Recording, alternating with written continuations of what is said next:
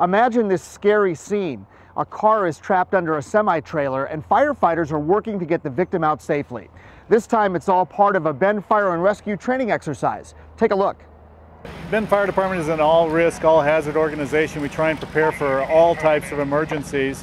Highway 97 is a fairly major transportation corridor, and so we like to be prepared for any type of motor vehicle accident that could come our way, and certainly a car underneath a truck trailer is one of those types of accidents that doesn't happen very often, but we do like to be trained to be able to handle that type of incident.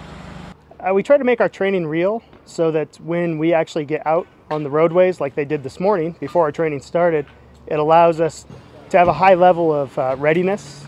And when we get out there, we don't want to have to think about everything we're doing every time. And if we can make the training real here at the training grounds, it allows us to speed up the process a little bit to be able to remove patients safely and more efficiently on the roadways.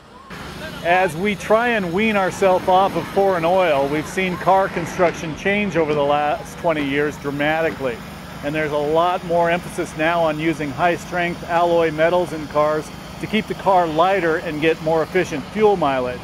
Those high-strength alloys pose a significant problem to us as far as our ability to cut through them utilizing the jaws of life or the extrication tools. We've really ramped up our training over the last few years trying to get that accomplished, added some new equipment, because we're in a really time-compressive environment, especially in the cold like it is today, where we need to get these people out of the vehicles and into the hospital where they have a much higher probability of having a good outcome or a more positive outcome.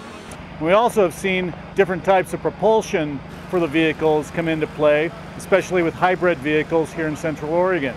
So you combine those two things and it makes it so we have to train with a much higher level of awareness to deal with the types of systems that they're putting into cars now.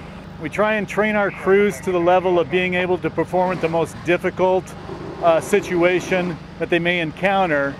Not only because we may encounter that situation, but it also makes things much easier for us on situations that are not quite as intensive.